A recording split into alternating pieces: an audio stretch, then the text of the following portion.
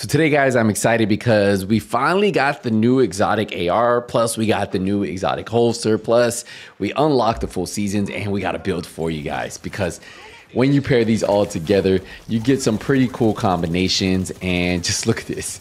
Look at all the shock we're getting. Spreading shock. This thing is just so much fun, especially if you're using it in PvE. Overall, this is a great PvE build, and I think a lot of you guys will 100% enjoy this when you guys just see how we're spreading that shock, right? And then look, take a look at this. I'm just waiting to get it back. Don't have it just yet.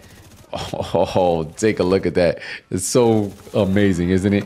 So that's actually really cool about this build is that you can just shock these guys and just look at the bonus armor I'm keeping up, right? Ton of armor, still doing enough damage. Come over here, boom, shock him. It only shocked one right there. It should have shocked all of them, but it might have been on cooldown. And then let's just go here. Got these guys, just keep shooting them. And then we already have the shock ammo. So even though we didn't get the shocker punch to go off, we definitely still have shock ammo in this bad boy, and we're having fun. So what we're gonna do here, guys, is I will be showing you guys how I have this bad boy set up. And I think a lot of you guys, if you like feeling invincible, this build is going to do that for you. It just got even better with this season because we're able to tweak some pieces and still make it one of the strongest builds in the game. And what you're gonna see here is you are going to see me get in a situation where I shouldn't even be able to survive. But just look how the bonus armor never goes away. Once I get in here, right? I literally go in there and all I have is bonus armor. Look, the shock, right? I'm able to shock all of them. And then now I got the shock bullets. And this is where this build gets so good, right? Look how I'm able to keep bonus armor up and not have to, my shield is staying up. I am surviving this. I should be dead here. No armor. This is just all bonus armor. That one, being able to melee them, causing that shock helps, right? And then look, then I get the shock bullets. That's why this is so cool, right? Like the fact that I was able to survive this moment here with no armor, just all bonus armor, shows how the build can work even in those crucial situations. But let's get into the build so you can see how I have it set up. So you'll notice right off the bat, we are running the survival specialization. This is going to give us more protection from elites on this build. And that's what this build is somewhat built around because we have damage, we have the survivability from those elite enemies, and with the shield, we're able to stay up. And you guys saw in the gameplay, this build is all built around 2 exotics and a shield because as they work together, they give you bonuses, and we'll talk about that in a second. Now for the weapon, we are running the St. Elmo's engine. If you notice on this build, it's about 85,000 total damage, 850 RPM with 70 in the magazine. We have assault rifle, health damage, and then we have damage to targets out of cover. So we have 22% extra weapon damage on this build because we have it at 22 expertise. But ideally with this build, you don't have to really worry about too much about that. If you get it at 10% expertise, you'll be good there. If you have it less, you'll still be fine because this build is about surviving. You'll still be able to put out enough damage because they just can't hurt you. Now, if you notice, we have the talent on the new exotic, right? It's shooting an enemy with this weapon will give 1 stack. At 100 stacks, the next magazine you fill with shock ammo, so that's 70 rounds. What really makes this weapon special to me is the mods themselves because we have 20% crit damage scope, 30 rounds in the magazine, so we have 70 total.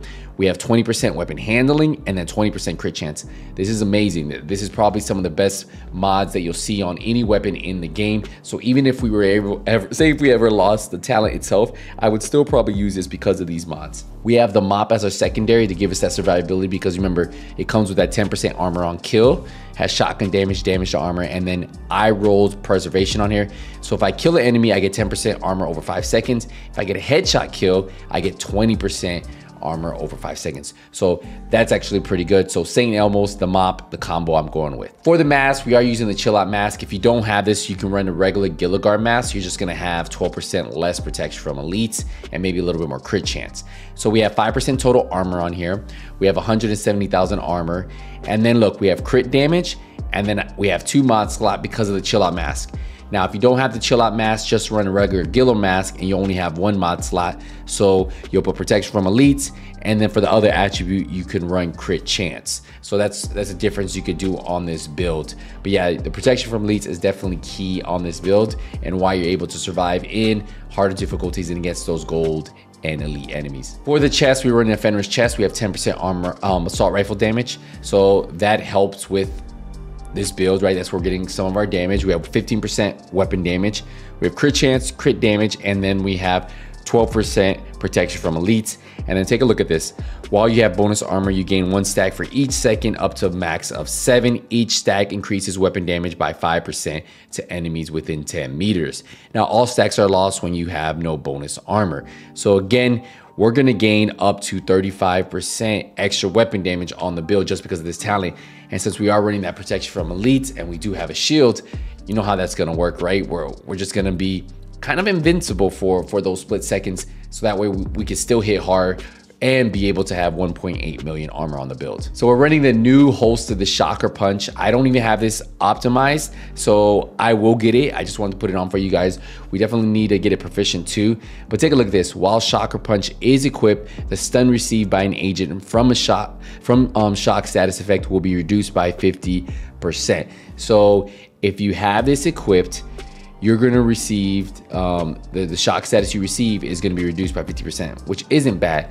But look at this, using a shield will give 100% melee damage. Using the St. Elmo's engine, which is that assault rifle, with the holster will give you 100% extra melee damage, so that's 200% melee damage.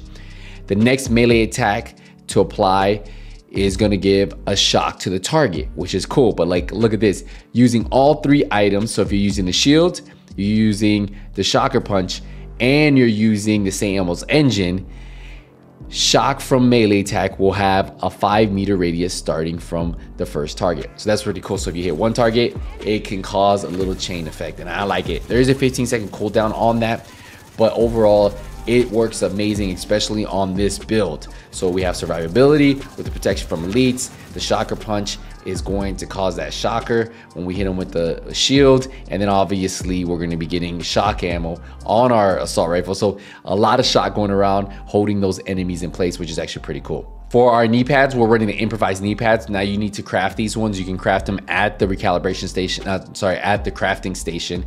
We have armor on here, crit chance, crit damage, and then 12% protection from elites. I went with the improvised because you remember the improvised is the only one that's going to allow you to add a mod slot on the knee pads. So protection from elites is what we're going with. For the gloves, we are running the Walker and Harris. We actually run a 2-piece. We have 5% weapon damage and then 5% damage to armor. So the weapon damage is going to help on the build, and then obviously the damage to armor is multiplicative. So we have 170,000 armor on here, crit chance, crit damage. So that's just something for you guys to keep in mind when you're paying attention to this versus running something like the contractor gloves. I'm able to get more crit chance, crit damage on this versus having that one slot. So I'm running a 2-piece, so it works hand in hand. And obviously if I'm running a 2-piece Walker and Harris, it's the backpack. So we have armor, crit chance, crit damage, and then we have that 13% protection from elites, the only one I've ever seen drop for me. So I've been looking for them. I have those 12%, but 13%, man, it's a rare one for me at least. And then I have perfect adrenaline rush. Whenever you're within 10 meters of an enemy, you gain 23% bonus armor for 5 seconds. Now remember, this is going to be 69% bonus armor for 5 seconds.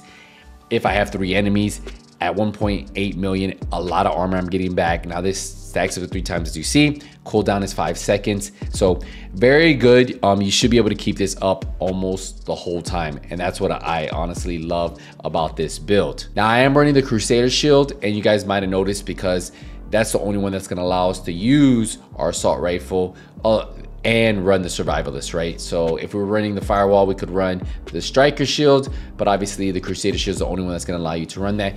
And then for the second skill, it's really up to you.